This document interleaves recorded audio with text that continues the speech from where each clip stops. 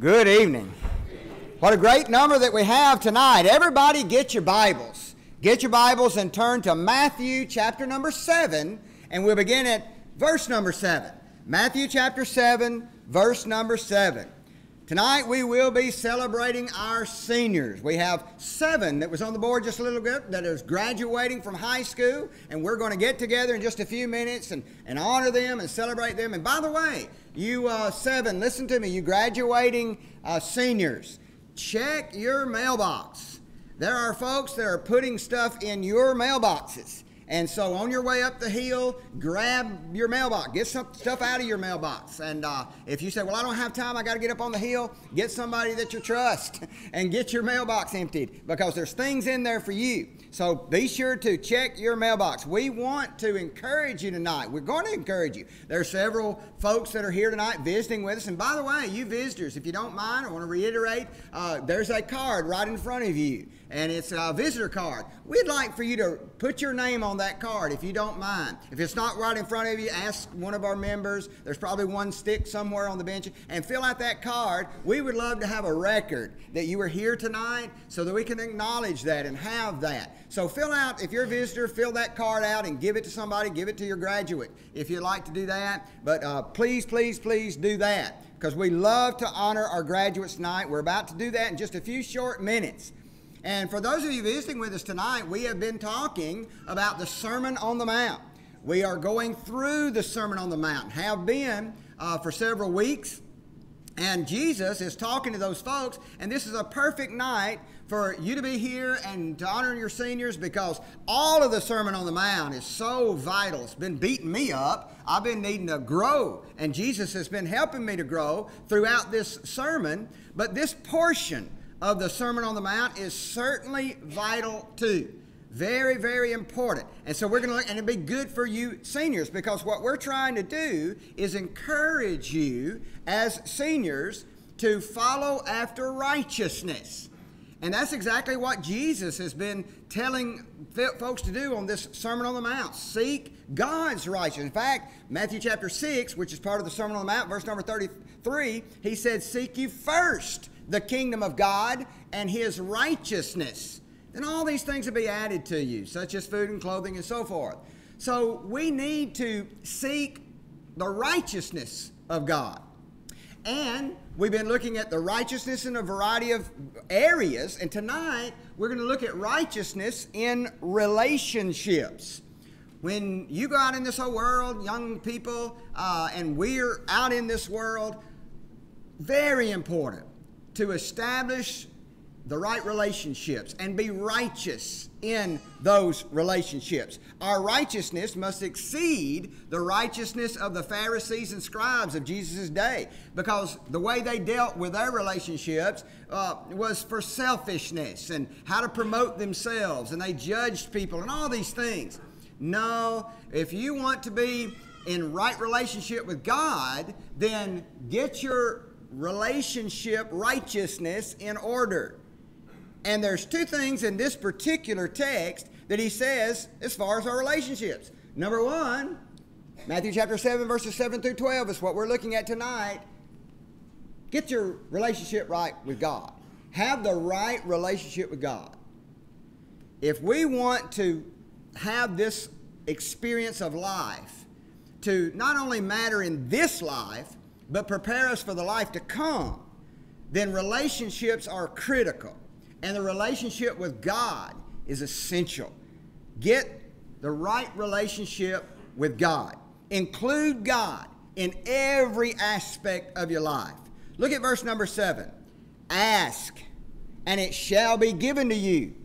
Seek, and you shall find. Knock, and it shall be open to you. For everyone that asks receives, and he that seeks finds. And to him that knocks, it shall be open.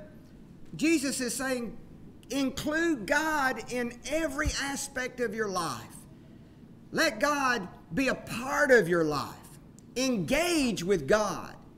Why would we do that? Of course, this is a whole study on prayer, and we'll look at that more deeply in another occasion. But tonight, let's just put it into the our minds that as we go out in this world to develop the right relationship with God, we've got to engage God. Engage Him in prayer for everything. If you're about to make a major decision about college, if you're going to make it about a career, if you're going to make it about marriage, about children, if you're going to make it about life in general, just if you're going to plant some tomatoes and hope that you have a good tomato crop, pray about that. Ask, seek, knock, engage God. Now, why would we do such a thing? Because God loves us. Look at verse number 9. What man is there of you, or among you, whom if his son shall ask bread, will he give him a stone? No. You love your kids. And if they are hungry and they ask for some food, ask for some bread, you wouldn't give them a rock and say, here, gnaw on that. You wouldn't do that. Why? Because you love them. Look at verse number 10. Or if he ask a fish, Daddy, give me a fish. Will he give him a serpent? Of course you wouldn't. If your little boy said, Daddy, please feed me, I'm hungry, give me a fish, you wouldn't throw him a snake out there and say, gnaw on that thing? No. Why would you do that? You wouldn't do that. Why? Because the Father loves the kid. Well, God is saying, engage me. Ask, seek, knock. Include me in every aspect of your life. Why? Because I love you. He goes on to say in verse 11, if you then know how to give, and you're evil, you're evil, you're base as humanity. If you know how to give good gifts unto your children, how much more shall your Father which is in heaven give good things to them that ask Him?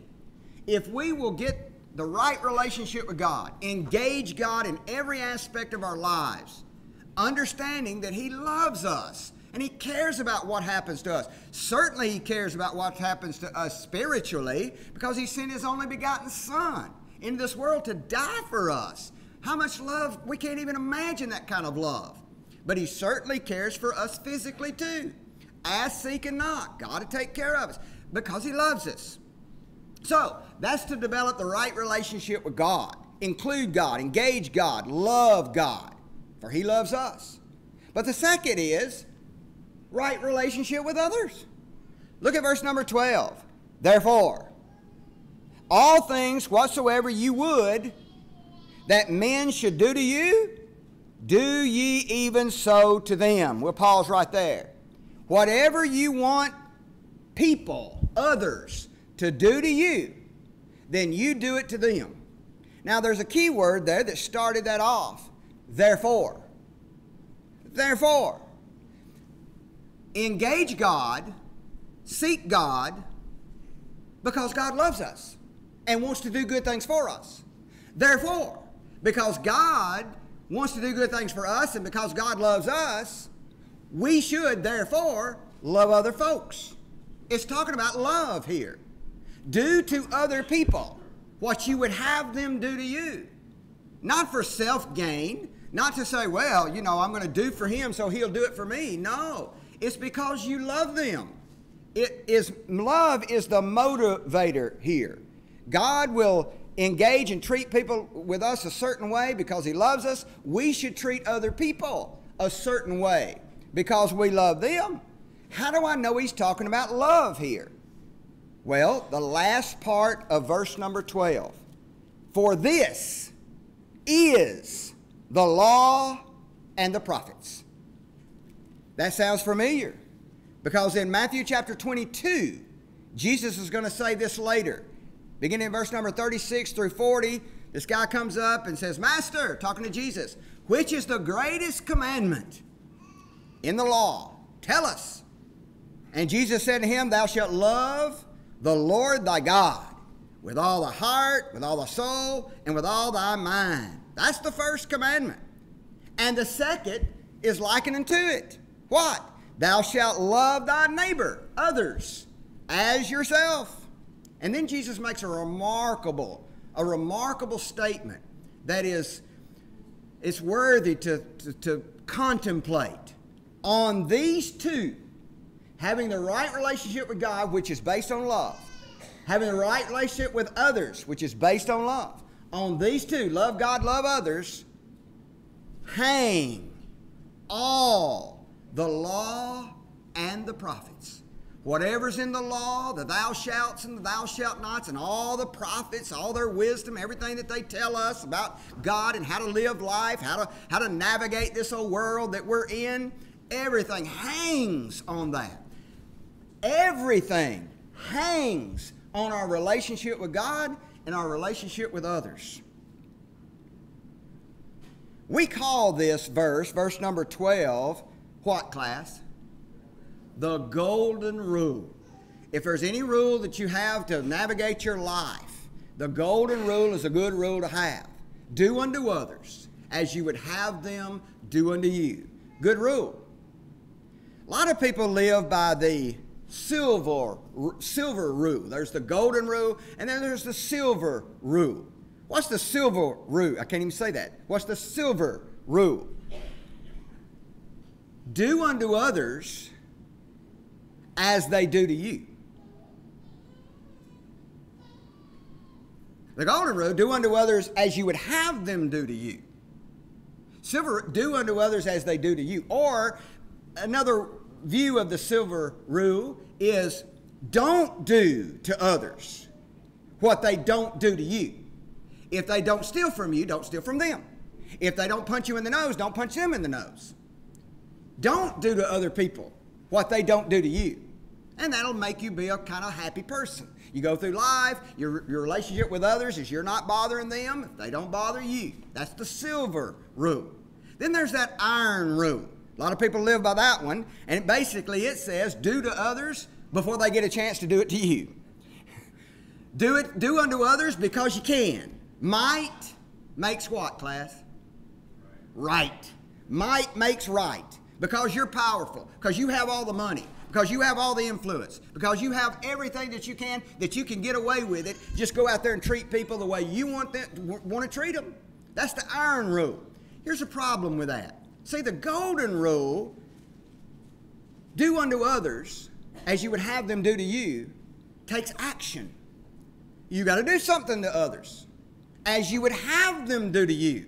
If you are sick and you would have others to help you, then you go do that for others, even though you're not sick. If you're in a trouble and you would have people help you out of trouble, then you go take the affirming action. You just get out there and help others because you would have them help you if you were in that same circumstance. That requires the right action. With a silver rule, it requires no action. Don't do it to them if they don't do it to you. No action. No interaction. And the iron rule is flat out the wrong action, to hurt people, harm people. So we either have the choice of doing the wrong thing or doing no thing or doing the right thing. And the golden rule is all about just doing the right thing. And this is the right thing, class. God's plan of salvation. We put this on the board every time for those of you visiting with us to remind us that these verses are in the Bible. And these verses are something that God wants us to be aware of because He wants all of us to go to heaven. We're like His children. And He wants to do good things for us. He certainly wants us to go to heaven. And He tells us to hear the Word of God because faith comes from hearing. And hearing comes from the Word of God. So listen to the Word of God. It'll birth faith in you. And when that faith comes, without faith, it's impossible to please God. So He wants you to have this faith. So believe it, birth that faith, and repent of your sins. Because if you don't repent, you'll all likewise perish. And God doesn't want anybody to perish. And confess that Jesus Christ is the Son of God. Confess your sins. If you confess your sins before men, that's what God wants us to do. Humble ourselves and repent of our sins. Confess our sins and be baptized for the remission of those sins. Acts chapter 2, verse 38. And then live faithfully. Be thou faithful unto death. You see, this is a plan that God has put together because He loves us. He cares about us. But it takes action. We could sit here with no action. So I'm not going to do any of that. I'm not going to listen. I'm not going to believe it. I'm not going to repent. I'm not going to confess Jesus. I'm going to confess my sins for sure. And I'm certainly not going to be baptized. And I'm not going to live faithfully. What kind of rule is that to live? You certainly won't develop a relationship with God. You won't develop a right relationship with others even. And then you could just say, look, I hate that. Not only am I not going to take any action, I'm going to actually preach against it. I'm going to tell people they don't have to believe. I want to tell people they don't need to repent of their sins. They don't need to confess to Jesus. They don't need to be baptized. They don't need to live faithful. And I'm going to take the iron rule approach. Take the golden rule approach. Do what God wants you to do. And tonight, we want you to obey the gospel. Now, we have the baptistries ready. It's all warm, and we've got baptistry clothes all set up. You come forward. We will ask you to confess that you believe that Jesus Christ is the Son of God. After, of course, you repent of your sins and you express your faith by coming forward. And then we'll take you back in the back and we'll baptize you right here, right now. And then when you come up out of that water, God will add you to the church. Acts chapter 2, verse 47. That's what the Bible says. And then you walk out of here added to the church that Jesus died for. Somebody said, well, you know what? I did all of that. And I am a member of the church, but unfortunately, over life, I haven't developed my relationship with God at all. I don't go to church anymore. Don't pray. I don't read the Bible. I don't engage with others. And when I do engage with others, I've been exercising the iron rule from time to time and the silver rule most of the time. Certainly don't exercise the golden rule. You might want to come forward and admit that, confess that.